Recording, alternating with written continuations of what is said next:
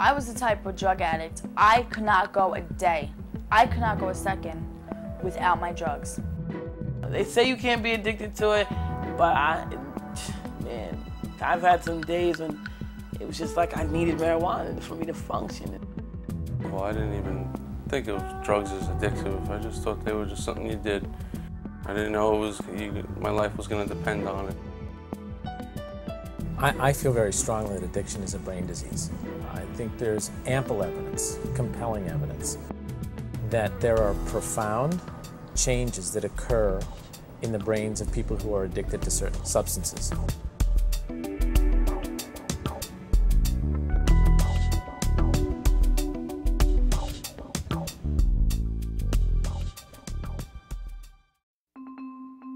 Weighing in at a mere 3.5 pounds, the human brain is by far the most complex organ of the body.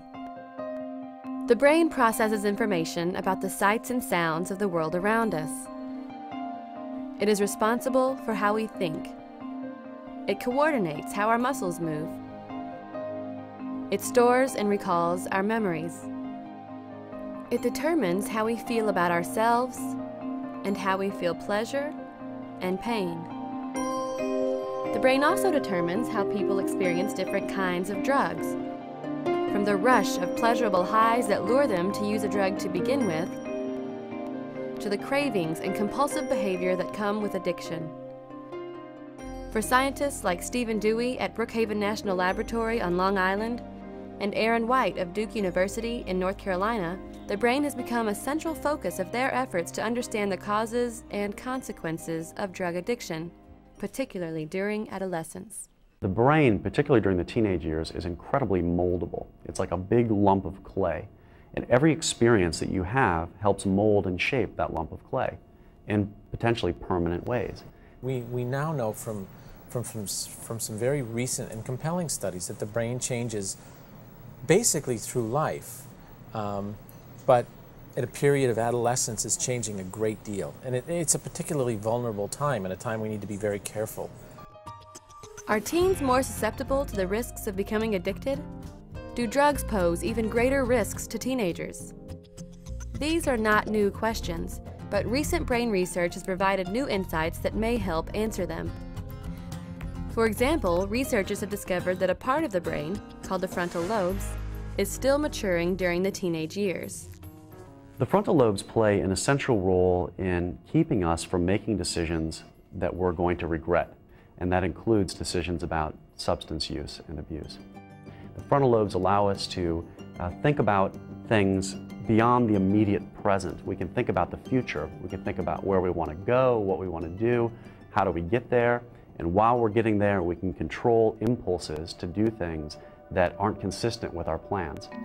The fact that the frontal lobes are still maturing in the teenage brain may provide clues about the risks of addiction. But other important clues require looking more closely at the cells that make up the brain and how these cells communicate with one another. The brain is an amazingly complex organ. You have probably around 100 billion little cells called neurons, and each of these neurons communicates with up to 200,000 other neurons. These neurons communicate by releasing chemicals onto each other. These chemicals are called neurotransmitters. So if one cell wants to send a message to another cell, it does so by releasing chemicals onto that next cell. And that's how the brain works. And there are hundreds and hundreds of different neurotransmitters in our brains. And each neurotransmitter, we believe, plays a specific role. For example, dopamine is a neurotransmitter in our brain that plays a role in our ability to move. Dopamine also plays a role in euphoria, the feelings of euphoria that you might get when you get a test score of 98. You might feel wonderful about that. Brain dopamine levels increase.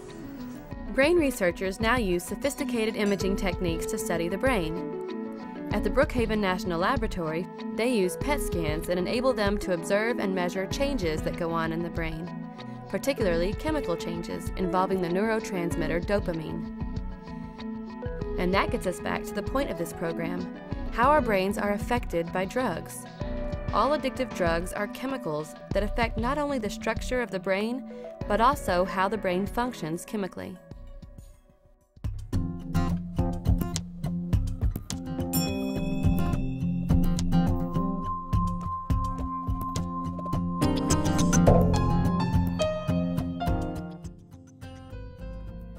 I first started using crack, it made me feel strong. It made me feel powerful.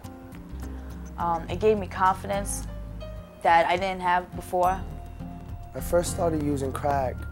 It made me feel good. I felt high. When people like Sung Mo and Amanda first started using drugs, it wasn't because the drugs made them feel bad. They made them feel good, or at least better, and at least for a while. Addictive drugs have different effects on the brain, but all raise dopamine levels in a part of the brain called the reward pathway. The reward pathway consists of nerve fibers in the brainstem that release dopamine into a central part of the brain called the nucleus accumbens. From there, other nerve fibers release dopamine into the brain's prefrontal cortex. It's very simple. Any addictive drug, whether it's caffeine or methamphetamine, will elevate brain dopamine levels. And every drug will do it to a different degree. So, for example, a drug like caffeine might elevate dopamine levels 20%. A drug like methamphetamine might elevate dopamine levels 10,000%. The reward pathway can be activated in many ways. Think of things that make you feel good. Perhaps a favorite food, or listening to certain kinds of music, or a kiss, or riding on a roller coaster. All these things make you feel good because they temporarily cause a surge of dopamine in your brain's reward pathway. The reward pathway is also important to our survival. We do know that reward pathways are vital to sustaining our life. The desire to feed and get water is part of the reward pathway. If we didn't get pleasure or satisfaction from drinking or eating, we wouldn't survive. But addictive drugs can subvert the reward pathway in harmful ways. That's what all drugs do. All drugs, no matter how they work in the brain, marijuana, alcohol, cocaine, amphetamines, all these drugs, nicotine, the one thing they have in common is they all trick the reward system into becoming activated. So you think you did something good when you didn't.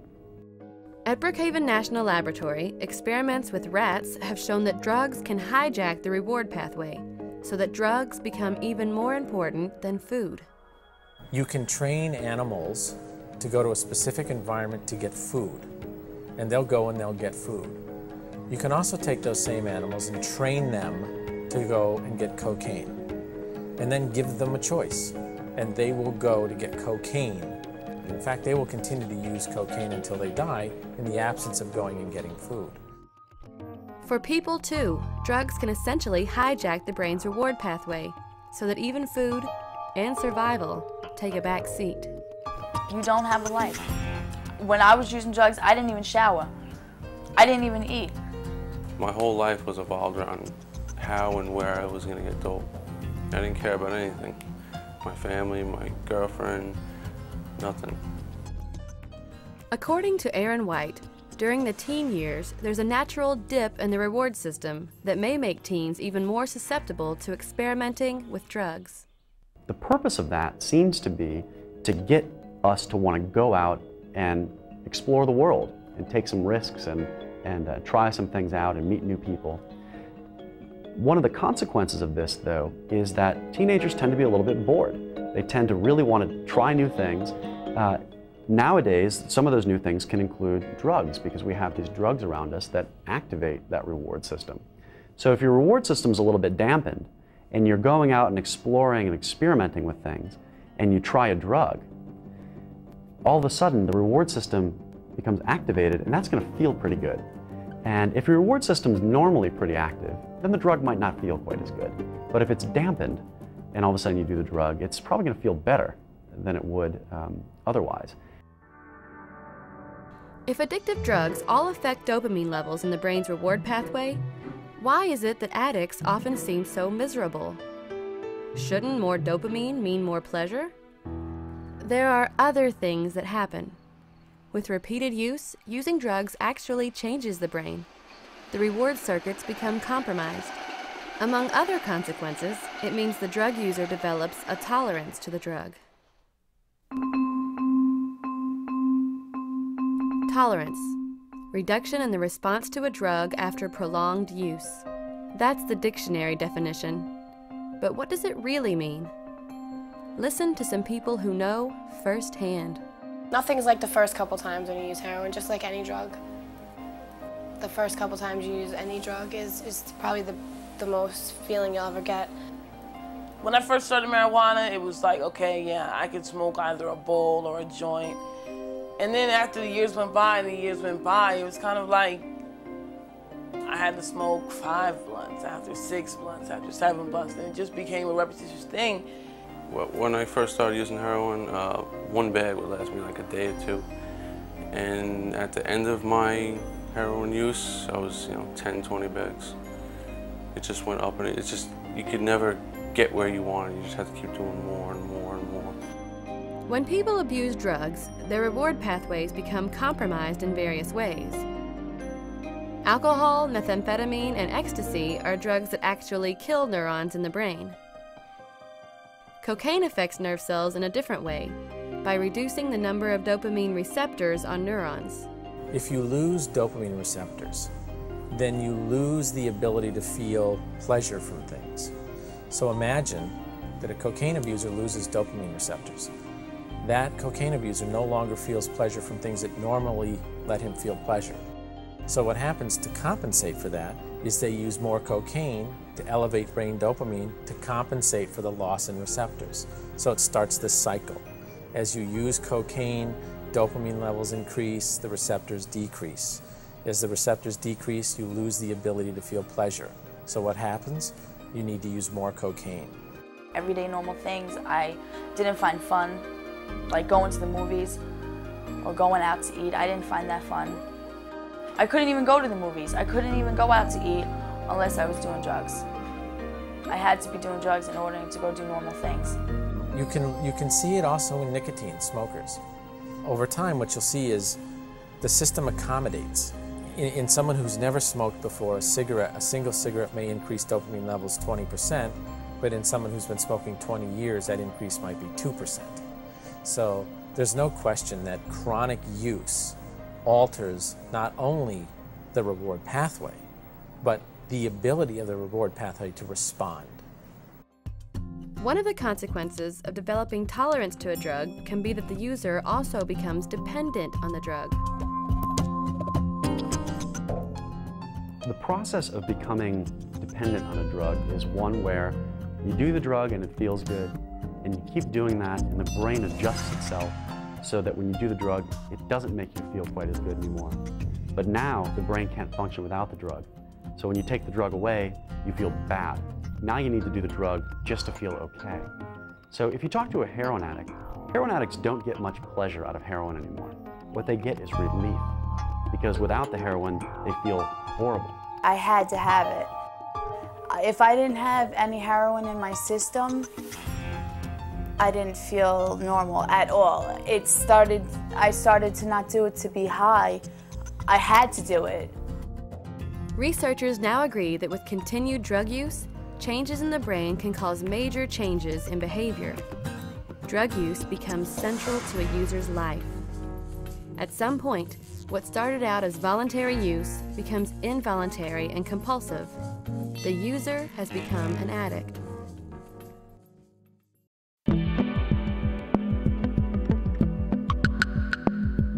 Addiction. Compulsive physiological need for a habit-forming substance.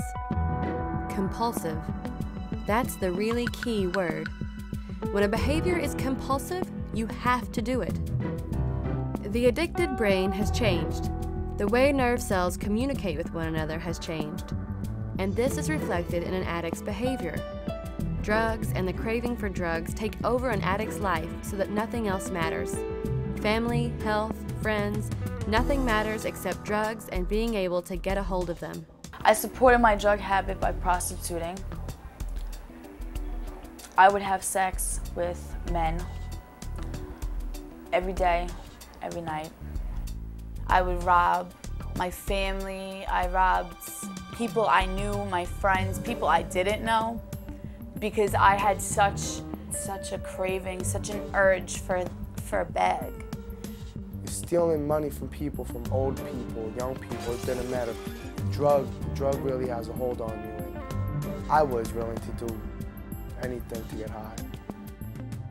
I feel very strongly that addiction is a brain disease. In fact, I would take it one step further.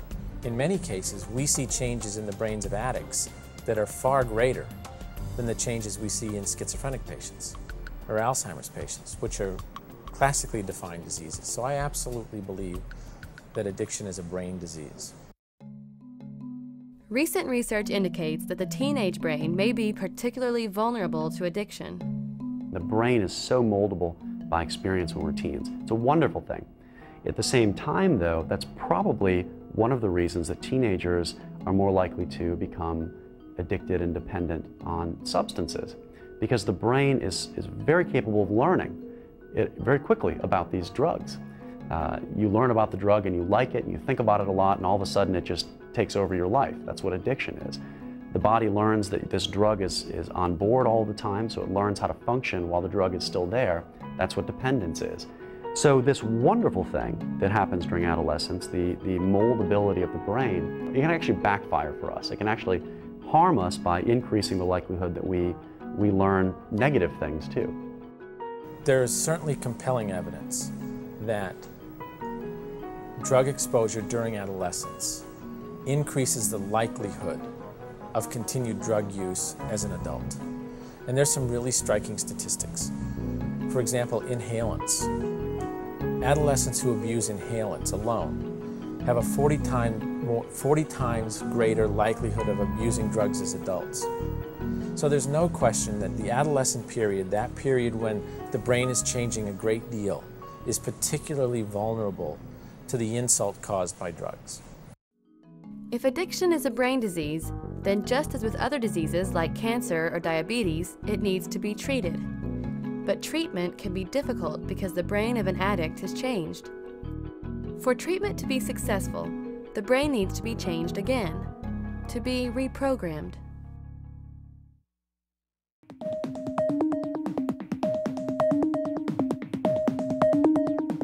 All of the recovering addicts interviewed in this program are in a treatment program run by Phoenix House, one of the most highly regarded programs in the country.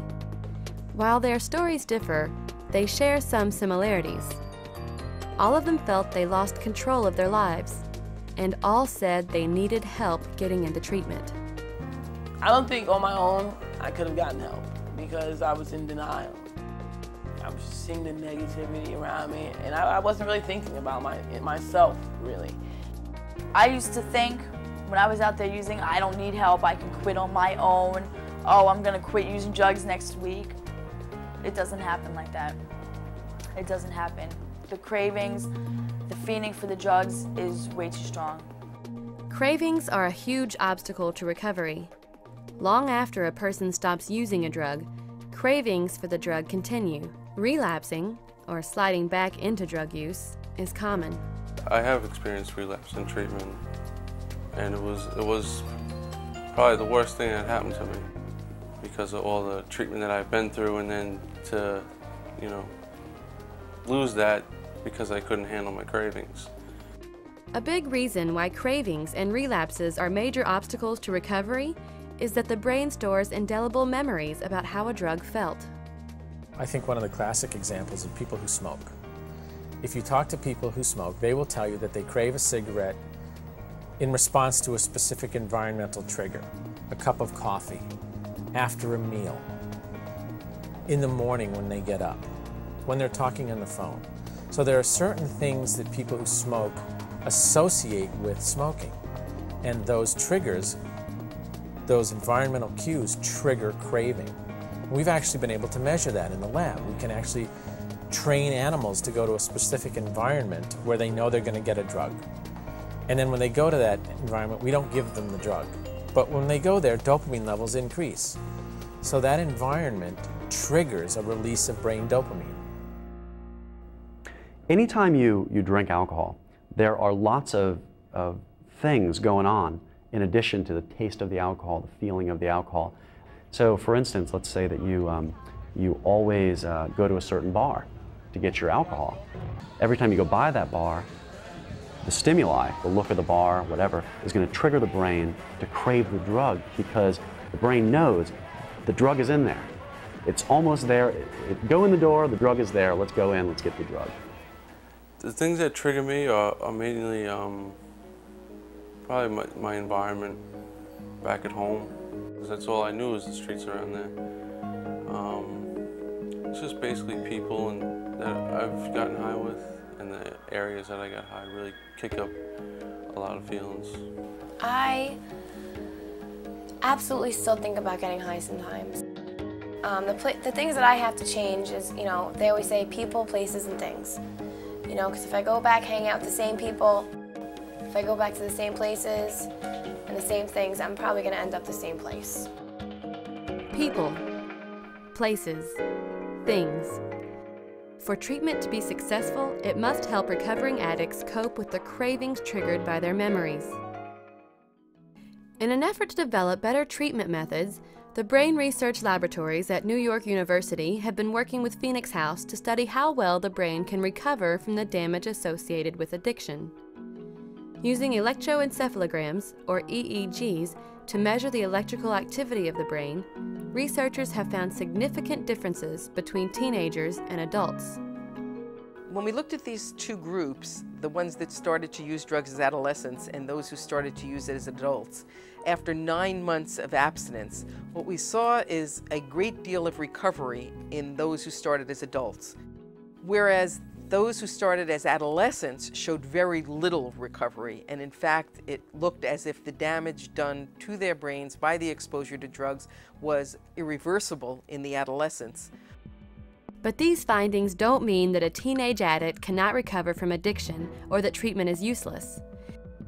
The ability of the adolescent brain to change and adapt, factors that increase the risks of becoming addicted in the first place, also may help in recovery, enabling the brain to compensate for the damage addiction caused. What we all have on our side, whether we're dealing with a stroke or damage from exposure to drugs or a head injury from a car accident, is the plasticity of our brains and our nervous systems. And what that means is that when one region isn't working, another region can take on that function. In many cases, not all cases, but in many cases. So maybe what we're dealing with here is an acknowledgement of the fact that there's been some irreversible damage and an effort to find a way to rebuild other circuitry. And there's a great deal of evidence that those kinds of methods work. Everything we do has an impact on the brain. For recovering addicts like Rochelle, rebuilding the brain circuitry means substantially changing their behavior. I have to change everything I used to do. I can't lie no more. I can't be sneaky. I can't steal. So recovery is hard because all my behaviors were so negative. Now I have to change it into just being positive. It's creating a whole new person. Creating a whole new person. That's essentially what Jose Diaz did. A counselor at Phoenix House, he has been drug-free himself for many years. His story offers hope to the recovering addicts he works with and may also be a testament to the brain's ability to recover. I spent quite a few years in prison, and it was time for a change. I was tired of being tired. I was tired of coming in and out of prison. June 13, 1986, I was released into the custody of Phoenix House. I became what you call Phoenix House property. Once in a while I look back to keep it simple, but I'm always moving forward. Phoenix House has blessed me. You know, I did the work, but they guided me like the father guiding the child. My vision that I tell my residents, my clients, my consumers, like we call them, that you gotta get a vision. That man or woman without vision is gonna perish. The opposite of that is men or women with vision who's going to prosper. Aaron White at Duke offers another perspective. His focus is more on prevention than treatment. You know, the fact that the brain is changing so much during the teen years means that decisions that teenagers make have a direct impact on how they shape their own brains. So I think that the best way to deal with addiction and dependence is to prevent it, not to treat it. If you don't start, then you're not going to have to quit. There is another trait that the recovering addicts at Phoenix House share. None of them started taking drugs with the intention of becoming addicted. When I tried heroin, I didn't even know what it was. I didn't know the repercussions of it. I didn't know that you could get that addicted to it. I didn't start taking drugs to be addicted at all. I didn't even know what addiction was.